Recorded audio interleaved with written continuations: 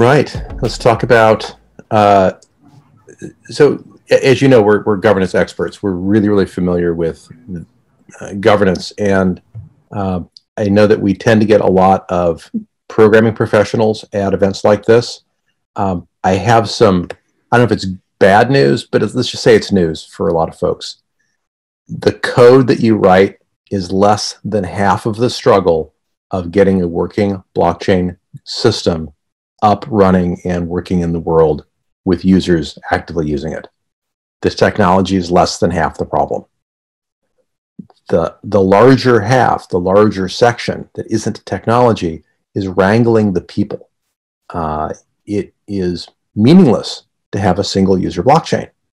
It is often not helpful to have a single company blockchain, although at times it is very helpful.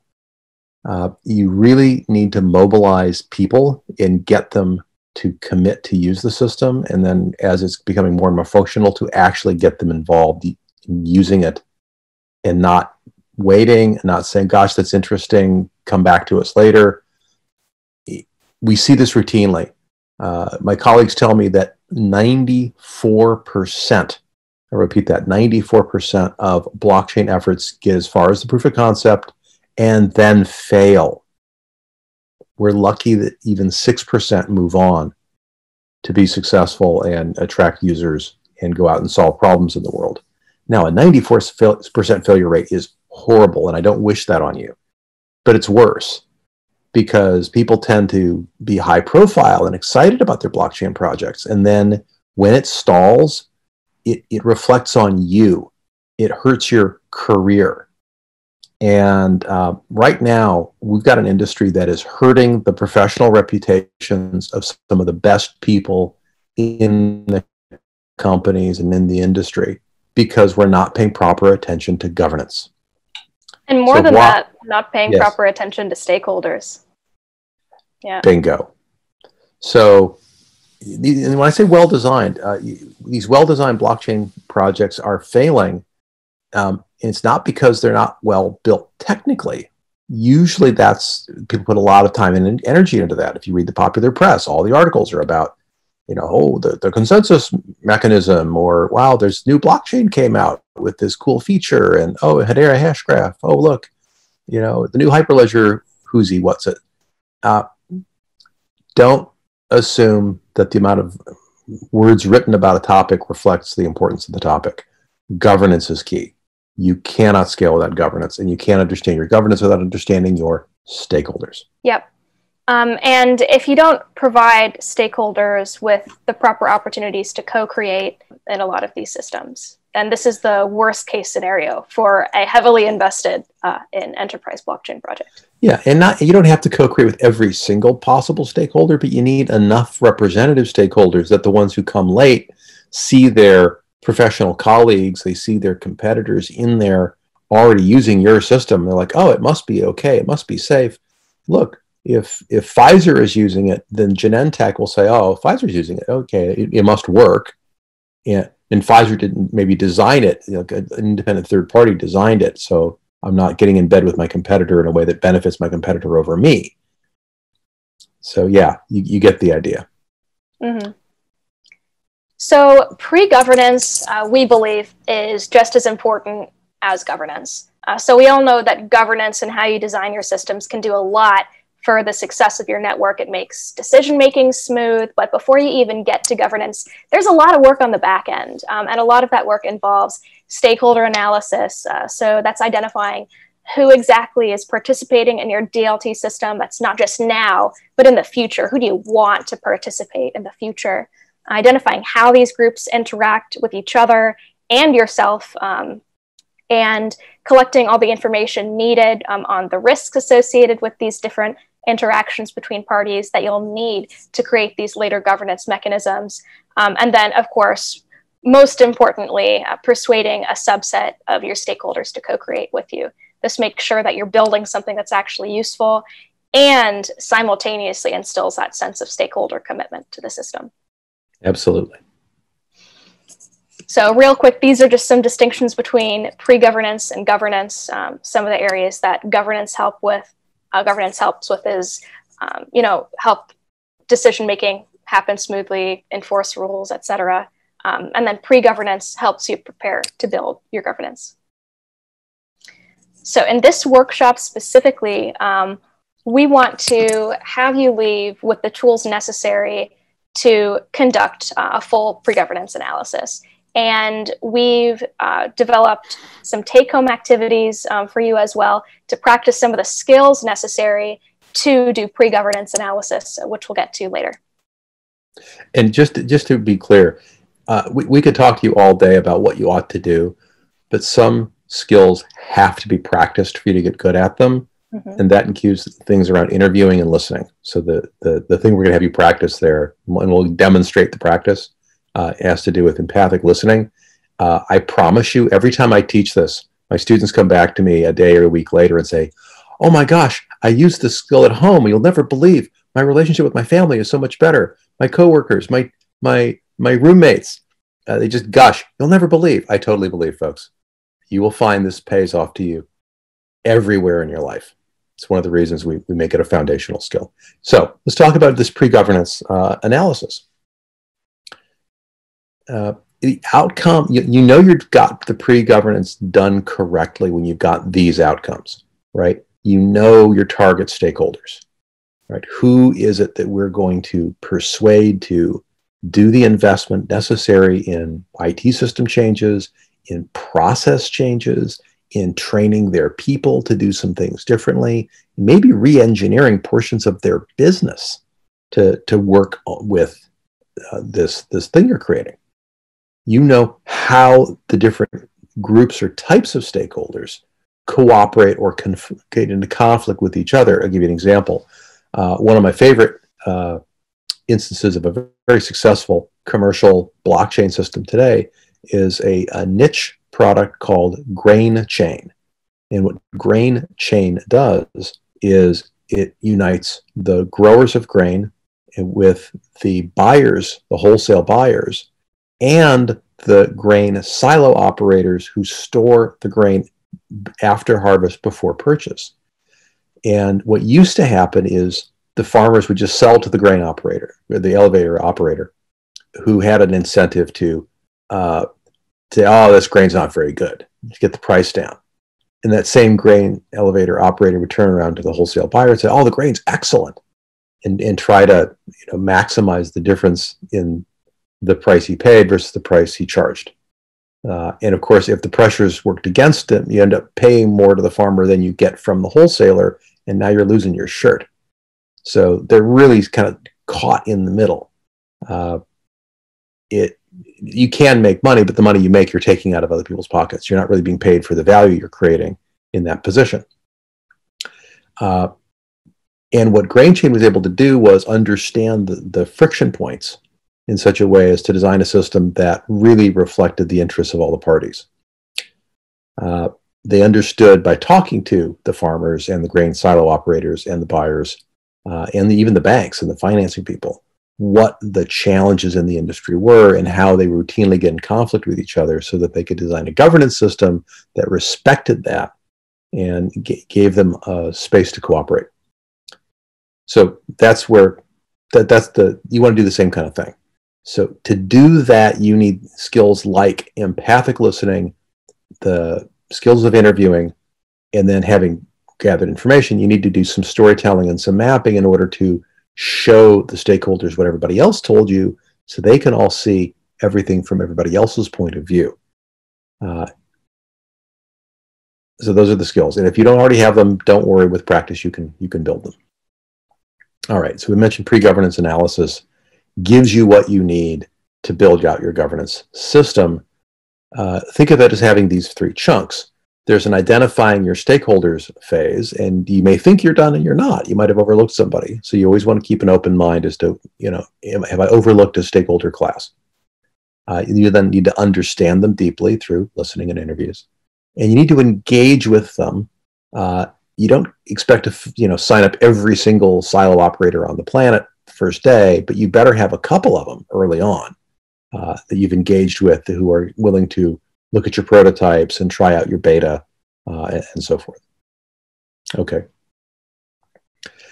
You can think of stakeholder commitment as changing over time. And this graph time goes from left to right, from the start of the system on the left, where it says, the time axis says start, and then time moves to the right until you get to the maturity of your system.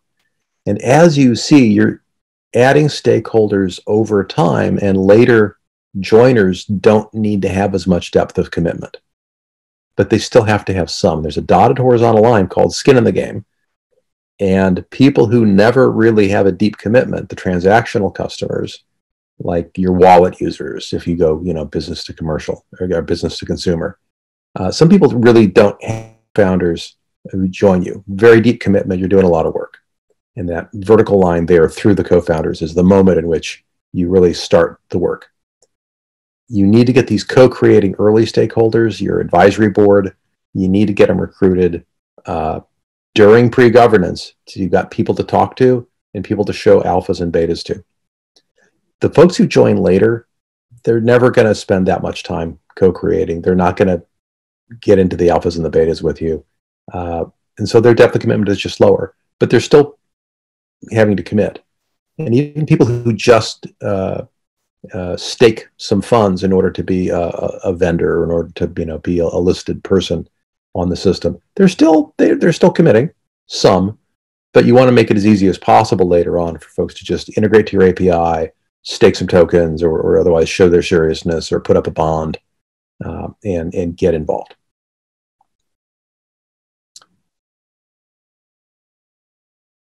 Okay, great. How do you identify stakeholders?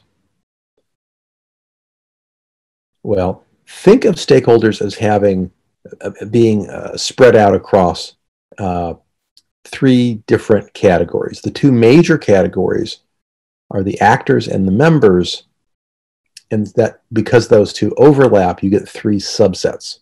So all of the actors are all the people who have some say in governance. They get to vote, they get to make proposals. Remember that if governance is just decision-making for a group, then in some sense it's simple, right? We propose a change, and then we talk about it, and then maybe we vote or come to consensus on whether to do the change, and then we schedule it and we do it. And that's true of tiny changes like little tweaks, bug fixes, to major changes like adding a new chunk of functionality. They all go through that cycle. And so if a person has any ability to affect governance decisions, they're an actor. Okay. And then you've got people who are affected by governance decisions. And that's the yellow large hexagon on the right. And so the actors on the left, that includes both operators and stakeholders, and the members on the right include both betrophenen and stakeholders. And so the stakeholders are both actors and members. They're the only ones who are. So who's an actor who's not a member? They're called operators. That's the technical term we've come up with. And they include people like regulators, right? They have an impact. You might give them a formal impact. They might have an informal impact, but they get to say and do things that have an impact on the governance of your chain. If there's a mandatory disclosure that you have to comply with, you might have to change your technology. You have to change your code to comply with that mandate. Oops, okay, that's an operator for you. They don't have to make any changes to their systems. They just tell you what to do. Stakeholders are in both actors and members. People who are affected by governance decisions but have no say are a special category, and we use a German word, betroffenen, because we could not find an English word that has the right nuance. And so by switching languages, we're picking out, if you drop a German word into an English conversation, everyone knows you're like, what? You're saying something very specific. And what we mean specifically here is people who are affected by governance but don't have a say. In a democracy, you want that group to be very small. And in a blockchain system, you want that group to at least be very discrete. Most likely, it's going to be the transactional customers who don't have to make any changes and really don't deserve a say. So for instance, if we were doing a banking consortium and the banks had to cooperate in a certain way, you wouldn't give the customers of the bank a vote on how the banks operate amongst themselves. Likely, you wouldn't. In part because all they would do would be lobby for low interest rates on loans and high interest rates on deposits, and then the banks all go out of business. And that's probably an unwise thing in the long term. So here are your categories. You're going to sort people into these groups. The next thing you're going to do is interview and understand these stakeholder groups by finding representative individuals and going and talking to them. And here's where many computer science students and professionals are perhaps not as well equipped as we might like. And that is empathic listening. It's not enough to talk to people. You must talk to them in such a way that they feel understood. And when you do this right, you will find that for most people, feeling understood is indistinguishable from feeling loved. I cannot overstate the importance of this. They may not say it to you, but practice this where you're the one being listened to. We're going to give you a practice exercise you do in a group of 3. And each of you will take a turn being understood. And you will find when the listeners do this right, when the interviewers do this right, you will feel a real sense of connection and for many people, a sense of relief. And it's very powerful emotionally to be understood. And this, by the way, is a great way to get your early stakeholders to commit, is because they like this experience of being understood by you. It's kind of cool. And you need people hooked emotionally. When you're listening, this is the second bullet here, you need to listen not just for the words they say, but for what has heart and meaning. Like what's exciting to them? What are they struggling to express? What's the underlying point they're trying to make? Don't nitpick the words. And you want to listen without memory or agenda. In other words, you don't try to make them make sense compared to what they said last time. You're not trying to reconcile what they're saying with what somebody else said yesterday. Not yet. Later you will, because you have to do an analysis. But that's not part of analysis and listening are different skills. And you want to listen for understanding rather than trying to, so what you're saying is you'd like to buy today. No, that you're not trying to push people like with pretend listening where you're trying to put words in their mouth or trying to steer the conversation or get them to agree with something they don't agree with. You really, really want to just let them have their say, even if it's irrational and bizarre, okay? Like, be open to that. You literally don't want to steer them. You just want to hear them. Okay, so enough about that. So when you're listening, you want to ask non-leading questions. There's a technique called clean language. There's a very good Wikipedia article explaining clean language. It's something that some therapists use as a way of not steering their clients. And I find it extraordinarily helpful when I interview people to use clean language. I won't try to give you a tutorial on it. We'll just give that as research for you for later. Also, notice how the person's energy or their affect changes. If they seem to feel suddenly very tired, that's a sign. If they seem very excited or energized all of a sudden, that's probably good. If they seem angry or sad, look for those emotions. And then you want to not just try to imagine what it's like for them, but make it clear to them that you're trying to imagine what it's like for them. If you find yourself saying sentences like, wow, I imagine that must have felt, and then you make a guess what the feeling is, that's a very good technique. Gosh, I imagine that really must have felt great when you were able to blah, blah, blah. And then you sort of recap what they just told you. Trying to imagine what the other person's feeling, even when you get it wrong, if you guess totally wrong, they'll just correct you. They're fine with that. The fact that you're trying to understand their emotional reality is huge. You're also going to listen for facts, mind you. This is not just an emotional exercise. As you're doing the interview, you're listening for things like stakeholder risk. That's the risk to the stakeholder of engaging with the other stakeholders. Is the data going to leak out to my competitors and they can see me talking to my customers? Oops. Several folks at IBM have referred to blockchains as digital nudist colonies. A nudist colony being a place where everyone walks around without clothes on. And, blockchain, all the data is visible to all the users. And that can be scary as a stakeholder. There's operator risk. Having to do with the risk of the jointly maintained operations, like regulatory noncompliance. There's systemic risk that affects everybody on your chain, or even your entire industry, and strategy risk. if you've got lack of clarity or lack of commitment, or different competing strategies that are mutually incompatible, if you have a lack of shared values across players, that will show up. So you'll be listening for these kinds of things. And you want to engage these stakeholders. So now that you've interviewed them, you want to pull them in, at least a subset of them, and get them to be alpha testers, beta testers, co-creators with you of your governance regime. So you have to build trust. And the way to build trust with stakeholders is through transparency regarding your project and regarding your process. Don't overwhelm them with status reports, but keep them in the loop. Make sure you're asking them their opinions. Be careful not to set the expectation that if they, just because they have an opinion, that somehow you're going to make a change. It's like, well, I really don't like this. Like, okay, I hear you don't like it. I'm not promising that we can change it, but I promise you we'll look at it. Because if sometimes when you listen to people in a certain way, they'll think that because you heard them that you're agreeing with them. You don't have to agree with somebody in order to hear them. Ask for their opinions without setting the wrong expectation. Make them feel heard. Empathic listening does that. And demonstrate that you care about their needs. And there's lots of ways to do that. When you do these things, you're transparent, you're asking them their opinions, they feel heard, and they can see you trying to make an effort to respond to their needs, they'll feel trust with you. It doesn't guarantee they'll commit, but it sure raises the odds.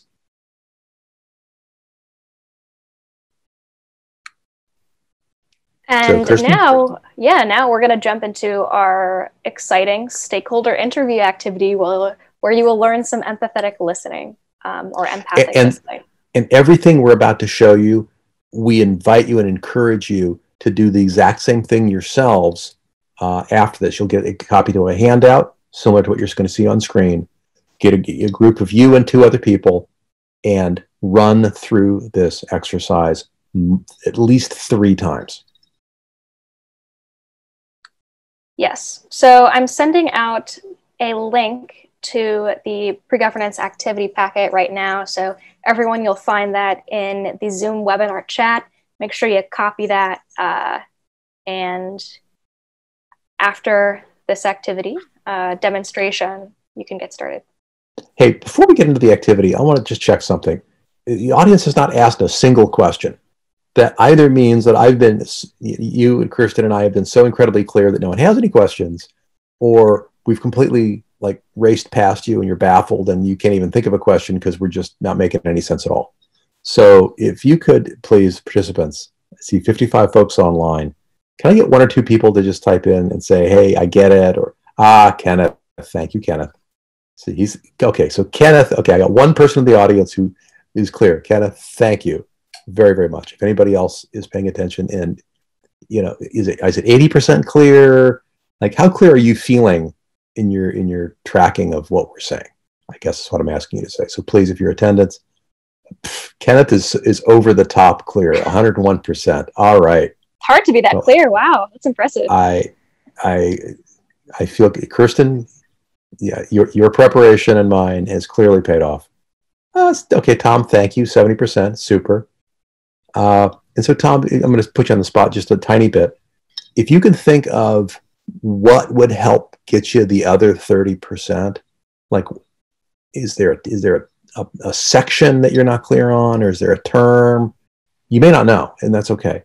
But Tom, if you can give us a sense of where your 30% of unclarity is, or you could just say what's the part that's most clear for you. But I want asking Tom to dig a little deeper. I don't want to embarrass Tom, because then the other 53 people in the audience will oh no, Tom got embarrassed. I'm not going to say anything. And I'm not here to embarrass you folks. I'm Kirsten and Robin and I are committed to your growth and your improvement as students of this technology. Need to understand companies' pain points. Yes. And let me illustrate that, Tom. So pain points. I mentioned grain chain, right? But I didn't tell you about the pain points. So the farmers, they can't judge the quality of their own product. They can summon, they can look at it, they know whether they put pesticides on, they know if it was organic or not.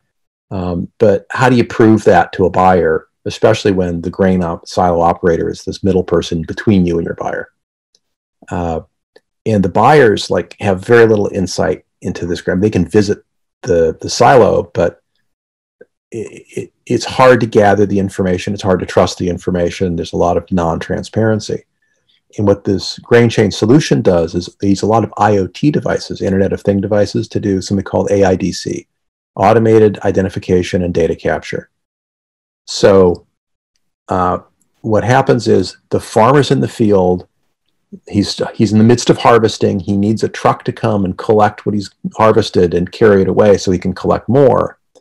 And he uses an Uber-style app. You'll know what Uber is. It's a ride-sharing app. He uses a similar app to say, I'm at this latitude and longitude, and I need this kind of a truck.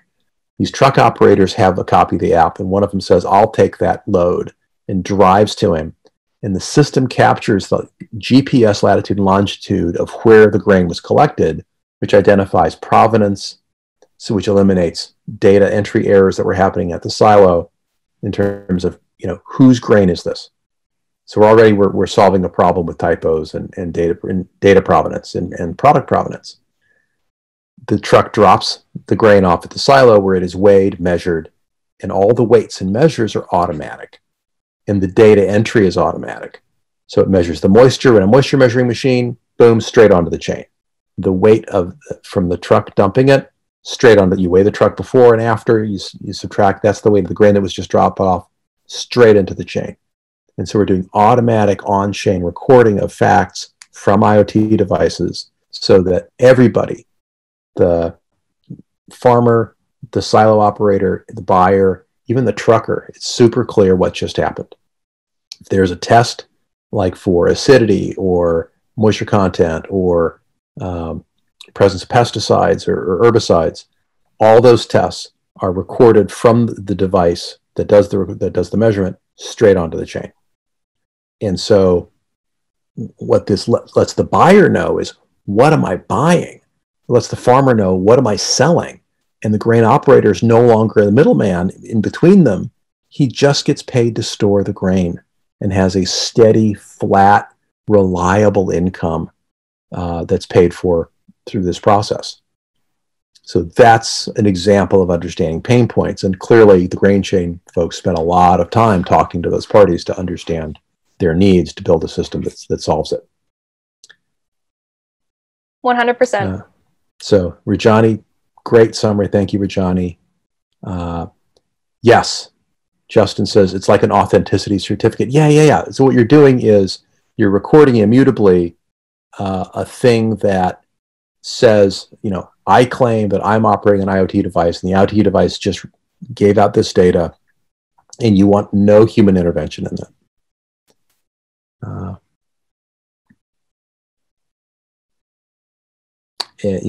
Kenneth, great point. Okay, thank you, folks. I feel like we're on the same page. I really appreciate your input. Yeah, and we can jump back into questions at the end of the presentation as well. So Nagendra, yes, data lineage, excellent. Very alert. All right. So now that everyone has had a chance, hopefully, to go check out the document that I sent over in chat, let's jump into the stakeholder interview activity. So to set up this activity, you first need to recruit 2 friends or associates, and then have each of them make a copy of the activity page, the packet that I gave to you. Which we'll show you on screen here in a second. Yes. In fact, you'll see this on the first page, right? Is you put in the 3 names of you and your friends. Yes, and indeed. So Robin's on line 1, Kirsten's on line 2, and I, Thomas, am on line 3. And if we were to go through 3 rounds, then in the first round, I Thomas will be the subject. That's right. So you see round 1 is a column there, and next to Thomas it says subject. So that's the role I would play. Robin will be the interviewer, and Kirsten will be the observer. Now, here's what these roles are doing. You need to come up with some conflict in your life. It does not have to be a business conflict. It's helpful if it's a business conflict, but most importantly, it has to be a conflict because you need, as the subject, to feel passionate It needs to be something that's real for you, and it gives the interviewer the chance to feel empathy for you, because this is all about the interviewer practicing empathic listening. The hardest role is the observer, because you're going to want to chime in. Don't. And you need to follow both parties. And when they miss each other, and like when they're talking past each other, you got to just shut up and let them do that, but take notes and notice what does and doesn't work for the interviewer. Notice what does or doesn't work for the subject. You know, is the interviewer showing empathy? Does the subject feel understood? As observer, you're really going to be maybe the only one who truly notices what's happening, because the other folks get all caught up in the conversation. And because you're each going to take turns, what you feel like as an interviewer, you think, oh, this was a great question. And then when the other person asks the same question of you as the subject, you're going to feel like, wow, that was a terrible question. And you'll feel what it's like to be heard. So we recommend you do it 3 rounds. Thomas, just a query. This from KBA. Do we want to have a separate breakout room for this? Because this is a common Zoom webinar link. So I think for a collaborative thing, say like if participants want to collaborate. I would love to have you do a breakout, but I want to demonstrate it first. If we've got time for a breakout, absolutely yes. Yeah, sure. If we don't have time for breakout, okay, fine, but at least you'll have seen it in action. Yeah, we have created a breakout room for this. So once you mention, we will share the link on the chat so that the participants can go to breakout room and do the activity. Okay. Good, but not yet. Wonderful. Watch the demo first. Yeah, sure. Okay, fine. Okay, super. Thank you. All right, and also for this demo, it's not just going to be me who's the observer. It's also going to be you guys. So we want you to keep in mind or really pay attention to how Robin, the interviewer, and Thomas, the subject, are interacting.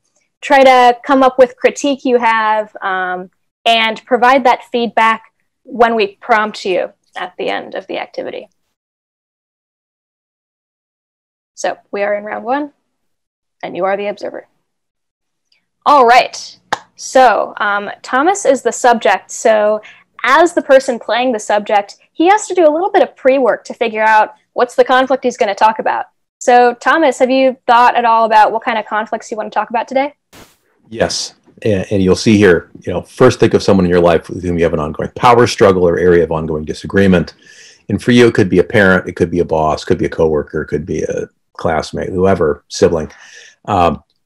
Try to not make it too personal.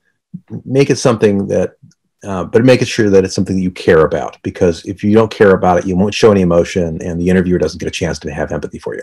So my conflict is actually, I'm going to exaggerate it a little bit. I've got a neighbor where I used to live who would routinely make noises late at night, and it just bothered me. Like, it would wake me up. After a while, it was so bad that as I'm falling asleep, I'm like listening for him to make noise, because I know he's gonna, and I'm sitting, and then sometimes he wouldn't, and I'm like waiting for the noise to happen. Like he's gonna argue with his friend, or he's gonna like use power tools working on cars at like 2 in the morning when I'm trying to sleep. It's just right next door. It was so annoying. So what this did for me was, it kind of hurt my quality of life, frankly, because if you can't sleep at night, like, it makes the rest of your life very unpleasant. You're tired and groggy and so on. So, and this guy, so it wasn't just me. Other neighbors would complain too, and he would say, "Oh yeah, okay, I'll be different," and then he wouldn't be different. So that's just the outline of it. So that's my conflict. I had a noisy neighbor. Pretty good conflict. Pretty good conflict. So now Robin is going to be the interviewer. So the role of the interviewer is, of course, to elicit information and elicit feelings from the subject. So there are kind of 3 categories of questions that you can ask to get that information out. So describing any conflicts that are present, looking at good resolutions for the subject in their opinion, and then also looking at asking them to brainstorm good solutions for all parties involved, which is very important when engaging in collectives, generally speaking. Right. So now we're going to ask Robin to ask Thomas a couple questions relating to his conflict. So Robin, pretend like you haven't heard any of that pre-work that Thomas just did. Come in blank, and then start with your questions. Thank you. Okay. So Thomas, so what's bothering you? Tell me what's on your mind. Yeah. So the thing I did in my preparation, Robin, was I thought about a conflict, and my conflict is with this neighbor. So here's the thing. The neighbor will, when I lived there, he would, not every night, but enough nights to be really irksome. He would either get into a shouting match with some friend of his at like midnight, or he'd like pull out power tools and start like working on a car at 1 or 2 in the morning, like grinding or some kind of loud repair work on a car, his or friends. He was always collecting discarded like junk. And, honestly, I suspect some of it was stolen, like bikes and bike parts were going through there. And I could see I'm on the second floor in my bedroom, and I could see right down into his yard. And there's this ever-changing collection of junk in there. And it's ugly. And it's always, something he's taking apart or putting together. It's just nasty. And so, and it's not just me. I mean, the other neighbors are unhappy too, right? We sometimes talk to each other about it, and sometimes someone will file a noise complaint with the city because there's a noise ordinance. And I'm worried about my wife because my wife's an even lighter sleeper than I am. And, you can imagine how much fun it isn't to have a bleary-eyed morning trying to be effective with your spouse when neither one of you got a good night's sleep. So, yeah, this guy, if you talk to him, he says, "Oh, yeah, I'll be quiet," and then he doesn't. So that's my conflict. Okay, so you said others who are affected by this was other neighbors as well as your wife? Oh, yeah.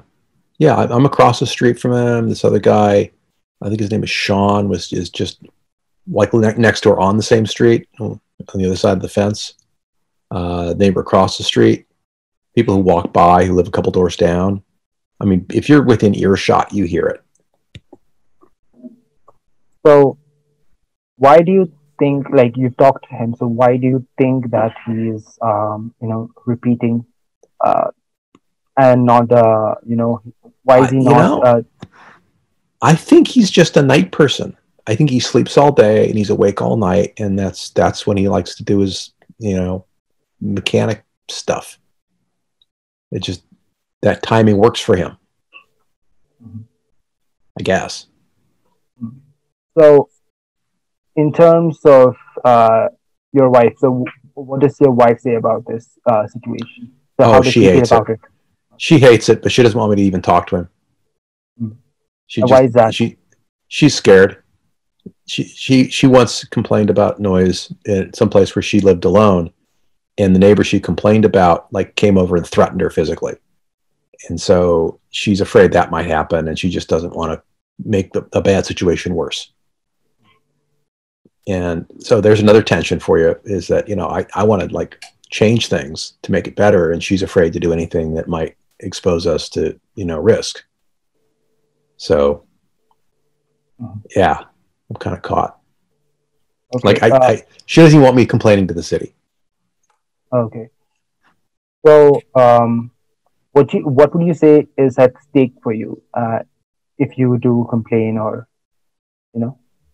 Well, what's at stake with me with the noise is, can I get a nice sleep? Can my wife get any sleep? Can we enjoy the sanctity of our home? Can we enjoy peace and quiet in our own home?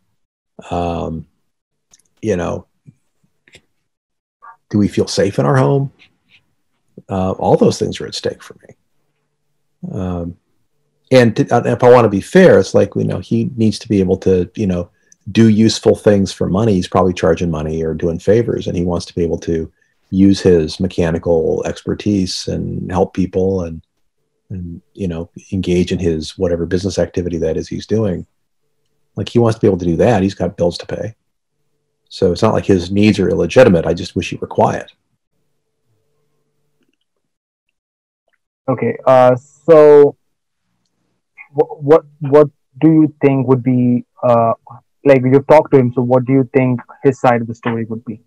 Like what do you Well, think he has suggested? yeah, great question. I think that he's just this kind of loud, boisterous guy, and when he gets into a fight, he yells. No big deal. But some people are loud, and some people are quiet, and he's on the loud side. And he just, he's just being himself. I think that he, wants to be able to enjoy the use of his own property for his own activities.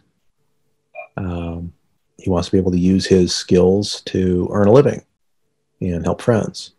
He wants to have his friends come over. Oh, yeah, that's another thing. You notice, by the way, I'm going to pause this for a second. You'll notice, folks, that I like, oh, that's another thing. People do it all the time. You think they've finished a subject, and as you're summarizing, they go, oh, yeah, and then there's this other thing. Very common. That's one of the reasons you want to go slow and recap things for folks. So, yeah, another thing. His friends would come by. A lot of them have these like stereos in the back of the car, like have this really super loud, deep subwoofer, but you feel it more than you hear it. And they listen to this annoying music with like this thumping, and sound insulation blocks high frequencies, not low frequencies. So like the whole house shakes, and they're sitting there idling in their car, chatting with them out the window while the music is playing, a boom, boom, boom, 2 a.m. Oh my gosh. So annoying. Okay. So let's see. So by the way, folks, Robin was not preloaded. Like oh yeah, we have next door neighbors on one side of us. They've been there. Well, I should say we've moved, so this isn't happening anymore. I'm telling you a story about the past, but the next door neighbor on one side had been there for 7 years. They talked to him off and on for 7 years. He kept saying, "Oh yeah, I'll be quieter," and he never does. So have you people collectively tried to persuade him? I don't think there's really been an effective collective response. I think a lot of folks have talked to him one-on-one. So do you think that if there was a more of a collective response regarding this issue, he would have probably, had a different outcome? I think if the neighbors were united and, pooled our thoughts and resources and experiences, I think that, it might be more persuasive for the city government to take action, or might be more persuasive to him if he had this more united front, people all telling him the same thing in the same way. Maybe there's an out of the box solution. Maybe there's some way to like find him some commercial car repair location where he could like have his tools be there and his friends come visit him at 2 a.m. in a commercial district that's not a residential district, that's not next to my house, that's not next to these neighbors, and he can like wander on down there and tinker on cars at 2 a.m. where there aren't people sleeping. So so this idea of yours, have you tried to tell it to him? Oh God, no. Like I said, my wife doesn't want to say. He didn't want me to say anything to him. So it's like that just gets you more and more involved in that person's business, and then if he's unhappy, he's going to come over at 2 a.m. and start kicking the door down. Okay. Is her fear? It's like, and who knows? So instead of going individually, do you think if as collectively as a unit? So Robin's no longer listening. Robin's involved in problem solving. Yeah.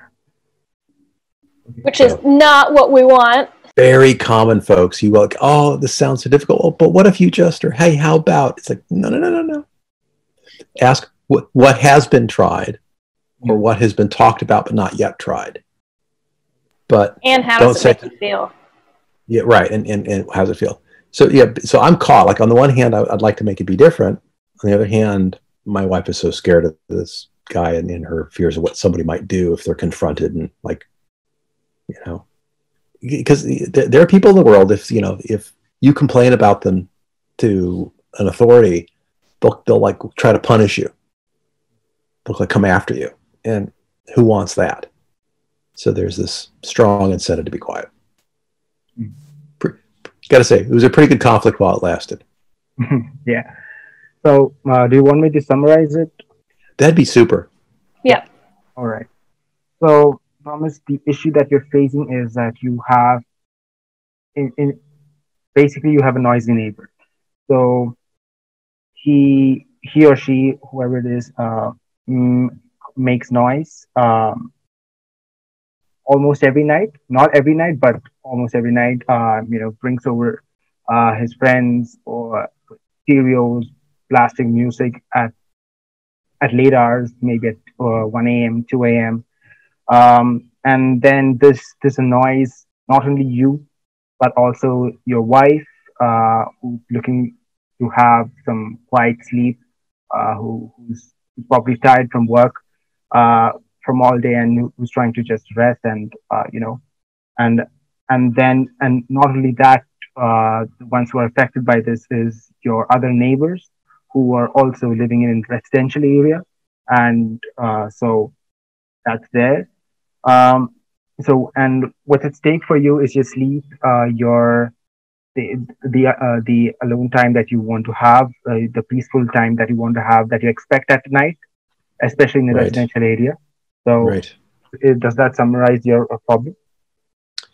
Yeah, and also, my wife's sense of safety. Yeah, also that. So yeah, Right, you the also sense that think we that can- if you confront it, you think Yeah. you're safe. Yes. And I'm frustrated because, I'm a problem solver. I'd love to engage in some sort of creative problem solving, but, I can't without making my wife even more scared. So I kind of just have, back when this was an active thing, I'm taking a past thing and pretending it's present. Yeah, it was, I felt pretty caught between conflicting interests. Mm-hmm. Okay. Great summary, Robin. Thank you. Okay, Kirsten as observer. Yeah, I've got all my notes here. There we go. Hopefully you and the audience do as well. How did Robin do?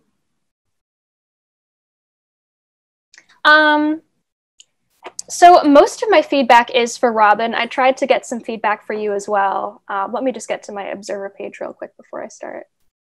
All right. So I'll give some critique for Robin first. I'll start reverse chronological order. That was a really fantastic summary. And more than that, it was wonderful that after you gave the summary, you asked, is that correct? Or like, does that float with you, or, whatever you want to say? Because Yeah, high marks. Yeah, that was just so good. Because a lot of people, like, they're interviewing, and like at the end they don't really summarize. Like, generally that's just a really fantastic thing to do, and regardless of what circumstances you're in. Like, say you're in a meeting with someone, or you're talking on the phone with a professor, just having that little summary at the end to be like, yeah, is that what happened? And that way you have that little chunk to walk away with. And it really shows that you were listening as well. So that was great. So Thomas, I thought that in the beginning, you were using some loaded language in relation to the neighbor. I thought that you were being, very negative towards the neighbor, which of course, that's how you're feeling. Completely understand. But something interesting that I observed is, as Robin began to ask you to think from the neighbor's perspective, you started to significantly reduce that loaded language, and was like, well, he just is a guy who wants to live his life, and who am I to, do this and that. Of course, you still have your feelings, you still have your desires, you want to solve this. It doesn't help me sleep. Yes. Empathy doesn't help you sleep, but it does prevent me from demonizing this neighbor. Yes, absolutely. And that this is something that can come up when you're dealing with competitors operating in one network very frequently. They'll have, all of these fears and moments of demonization when discussing their relations with other parties that they, are competitors, partial competitors with. But right. You have to break past that barrier of them setting up that image that they have of the other party, considering, that this network, it's coming together with competitors on board, that's how blockchain solutions work. If it's going to be a shared source of truth, you're going to have competitors. You're going to have people who are routinely exchanging value with each other, sometimes acrimoniously. There may be past instances of, questionable dealing that people are carrying around as grudges. So yeah, it can be pretty fraught. Yep. Some other specific questions that I liked from you, Robin, were very simple ones, such as, why is that? So it's getting Thomas or the subject to talk a little bit more about what he was just describing. It shows that you are interested in what he's saying at that given moment, and also helps Thomas to just expand what he's talking about into different tangential areas, which can be good. Tangents can be good in interviews because it shows you how the other party thinks. Yeah, and one of my favorite phrases, and I invite everyone to try this out with your friends, loved ones, and when you're practicing being the interviewer, it's a 2-word statement. You just say more. Just say more. That's all you have to say. That's a nice one. Yeah, you can get a lot of value from folks by just acknowledging that you're listening and you want to say more. Yeah. And then the only other item that I wanted to talk about was, I feel like, Robin, you could have been a little bit more empathetic, or at least you probably were being empathetic, but you need to demonstrate that a little bit better. So at no point did Robin say, that must have felt, I imagine. Yeah. I imagine that felt really blank. It was all that very was the missing piece. Data capture. Yeah, we do that. A lot of great data. As engineers, we often want to be in analysis mode, and you're going to analyze this interview. I promise you will. But you do want to also feel empathy and express empathy, not like inappropriately, because in a blockchain context, this is a business relationship. Yeah. But in the practice, it may not be a business example, and you just feel free to go over the top a little bit with this, because we're all students of human nature. We're all trying to figure this out. This is a practice, so you're allowed to get a little wacky, just to try out things maybe you wouldn't do in real life. Yeah. Okay, super. How much time do we have left? Do we have time to do a breakout? Or do people have questions, I guess I should say? I know we've got a lingering question from Nagendra from earlier, but any questions on the demo you just saw? Or even, let me ask a different question. What was your favorite part of the empathic listening example? Justin makes a great point that will make a subject know that the interviewer is listening. Yes, Justin, thank you. Totally true. Yeah, just just making a noise that is an encouraging, I heard what you just said. I'm still here. I'm still listening. That is very powerful. You're not agreeing with them. You're not adding your own 2 cents. You're just there. It's good to get into a habit of doing that. It's very effective at getting people to keep talking. Yeah. Great one, Justin. Thank you.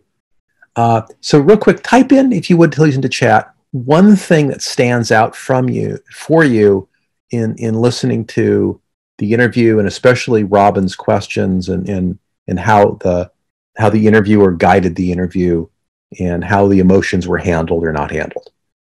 Right? What did you notice? What stands out in your mind?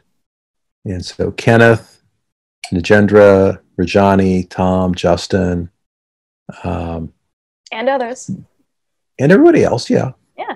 Those, you'll notice I call out the names of folks who've spoken. Very important, folks, if you want to engage with stakeholders, is don't be afraid to ask a question or make a comment that demonstrates that you're paying attention. Teachers love that. Guest lecturers love that. It's a good way to get visibility for yourself as a young professional. Is asking the intelligent question can really spark a conversation.